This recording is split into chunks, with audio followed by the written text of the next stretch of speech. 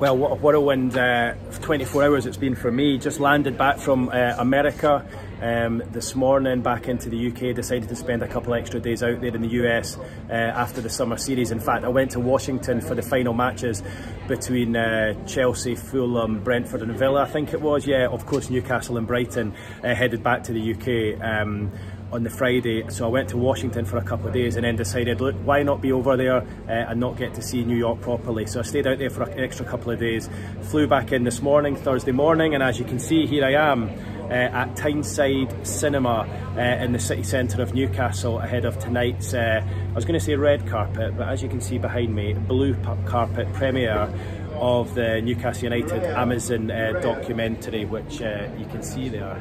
We are Newcastle United. So had a couple hours sleep this afternoon. I'm feeling very jet lagged. I've just done a range of interviews with a few of the Newcastle United players, including Callum, Kieran, Trippier and the manager Eddie Howe, and also managed to speak to Amanda Staveley and Mehrdad Ghodoussi as well about their roles in the documentary, having cameras following them about for the best part of 6 months, and I think it's fair to say that they're all very excited about what we're about to see tonight. So we're going to get a chance to go in tonight, see 2 of the episodes. I believe it's the first 2 episodes that will hit your screens in just under 2 weeks time, I believe. So great chance to see that. I think we're not allowed to say much of what's going on because we're not allowed to give the game away, shall we speak. So I'll say what I can say afterwards, and you'll see some of the interviews with the players and the owners and the manager Eddie Howe on Sky Sports News this evening and into Friday as well.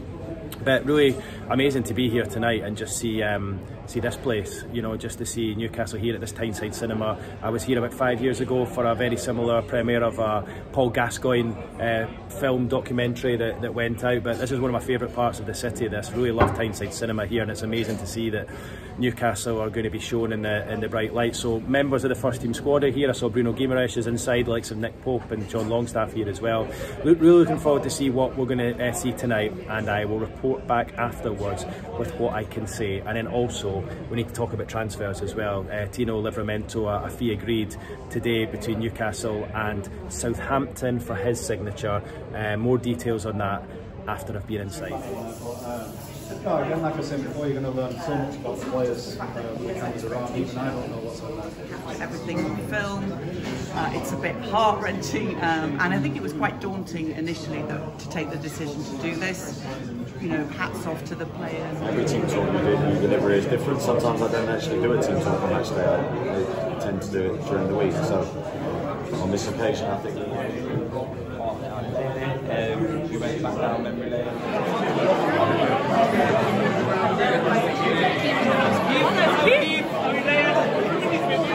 Sorry.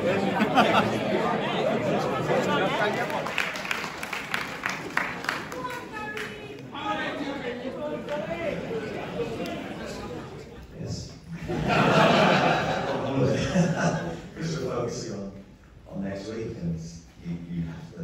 Well, me and Paul comment and Ghodoussi, so I think passing on that is always something to try to do. I would say living in Newcastle in general is very intense, and I don't think we need to do too much. I think as you go around the city, you see how enthusiastic. Real sort of thought-provoking, behind-the-scenes access to the club, but also there's plenty of humour and fun along the way as well. And there were certainly plenty of moments throughout where the crowd who were inside Tyneside Cinema with their popcorn and their bottle of beer, there were plenty of moments where they were roaring with laughter at some of the scenes in there. We're not allowed to give any of the details away, which is a shame because I'd love to have told one or two of the stories to you just now. So sadly you're going to have to wait a couple of weeks until the documentary is out.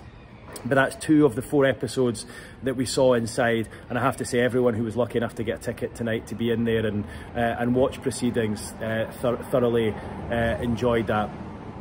But as I say, we're counting down until the season begins, and what I did miss today, while I was catching a couple hours sleep at home, having returned from New York at lunchtime, was the fee agreed story for Valentino Livramento, or Tino, as you will all get to know him by. Interestingly, I spotted a Newcastle fan at tonight's event with Tino 11 on the back of his shirt. The first Tino to play for Newcastle since Tino Livramento, should Newcastle get the deal done. And it's important to point out the deal is not done yet.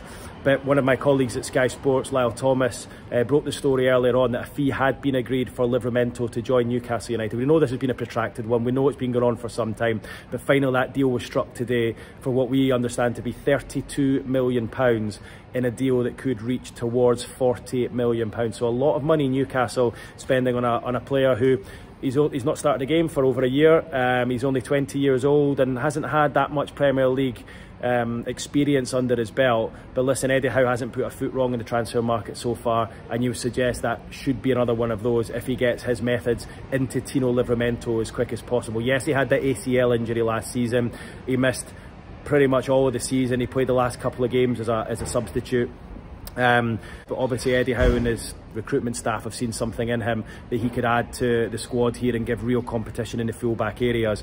I think he'll initially be seen as a number 2 for Kieran Trippier at right back, but I think also he could play at right back and allow Trippier to play left back as well. So it means Newcastle will have Trippier, Burn and Target at left back, with Livramento at right back. And remember, you've still got Emil Kraft and Javi Manquillo at the club at this moment. So plenty of options now in full-back. I would be very surprised if the club went out and spent money on another left-back on top of Livramento. It's a big outlay on a player like that. And obviously a lot of question marks were raised, a lot of eyebrows were raised, should I say, when Alan St-Maximin was sold a couple of weeks ago. But this transfer would not have been able to happen if it were not for the club trading St-Maximin. So with St-Maximin going, both Barnes and Livramento have been able to be signed due to the rules surrounding financial fair play and amortisation. And they've got those 2 players in. I would suggest they're still looking for one more, probably a centre-back to come in and compete with Fabian Schär, who obviously has that small injury at the moment. But anyway, move on to the weekend. We've got the Cellar Cup. We'll hear from Eddie Howe tomorrow at his pre-match news conference. And for me, it's just a chance to go and get some sleep now. Absolutely knackered from my time in America. Thoroughly enjoyed it though. Thoroughly enjoyed tonight having a look at what the guys have been doing in the Amazon documentary. And it was really good to hear from Eddie Howe, Callum Wilson and Dan Burn at the end as well, who all got on stage and had a little chat about the last year or so at the club and just looking ahead to the new season. So all will be revealed in the coming weeks, but a really good insight for those lucky supporters who had a chance to spend the evening with some of the Newcastle United squad, the manager and the owners here at Tyneside Cinema this evening.